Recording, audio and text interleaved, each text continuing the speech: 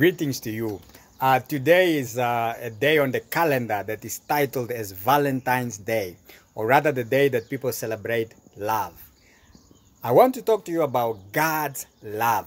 God's love is unconditional. You know, God's love does not love you because you gave me chocolates. God's love loves you because He loves you from the beginning.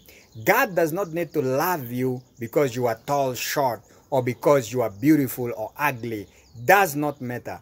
God loves you simply for who you are. It's an unconditional love. That love in the Bible is what we call agape type of love. So know that even though you did not get flowers or what you wanted from whoever it is you're expecting, God loves you nonetheless. He loves you unconditionally and He will be with you until forever. Have a wonderful day. God bless you. And remember, God loves you.